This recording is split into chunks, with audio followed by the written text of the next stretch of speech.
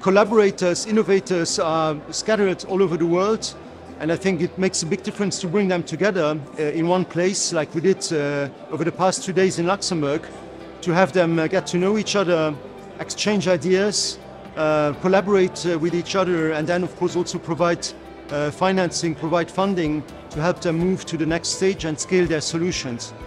This is the kind of thing that we are doing here, and I think that's fantastic. I think it's really going to help bring out the innovators for tomorrow.